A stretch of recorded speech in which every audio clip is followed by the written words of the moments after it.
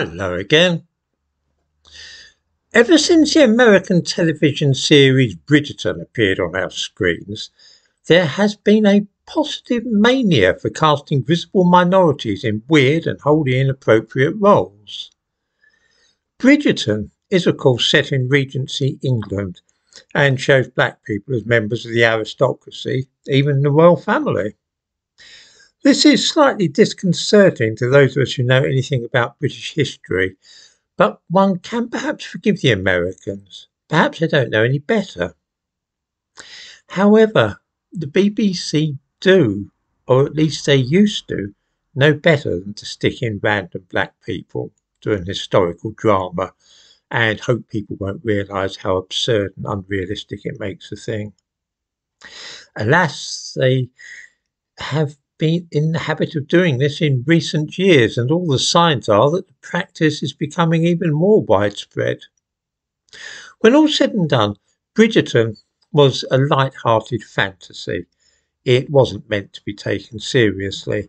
But Hilary Mantel's Wolf Hall novels are another matter. They are scrupulously researched historical works, which are as accurate in every detail of the world in which they are set, as accurate as they can possibly be. The BBC, though, has a problem with these books, one which they did not have when first they were televised in 2015. The problem is that everybody is white. The world has changed since the BBC first televised the first series of Wolf Hall in 2015. The death of George Floyd in 2020 and the coming to prominence of the Black Lives Matter movement triggered a renewed interest, shall we put it, in anti-racism. So it is that the BBC now seem to believe that they have a duty to ensure that England's past is portrayed in a multicultural and diverse fashion. In the latest dramatisation of Wolf Hall, coming to our screens soon, the mother of Jane Seymour, the third wife of Henry VIII, is played by a black woman, and so is Jane Seymour's sister-in-law. There is no explanation for this casting, and the BBC refuse to explain why they are deliberately misrepresenting the country's history in this fashion.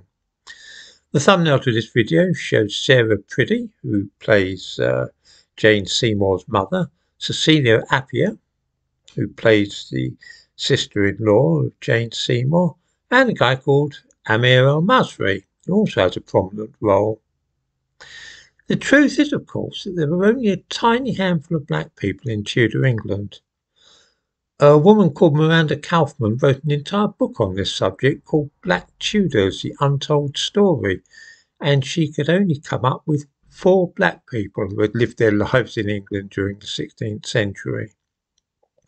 She found 1 or 2 foreigners who had visited this country and stayed for a year or 2 before leaving, people like the famous John Blank, the trumpeter who spent 5 years in England at that time, and a diver who worked for a year for an Italian, but nobody who was born and bred here.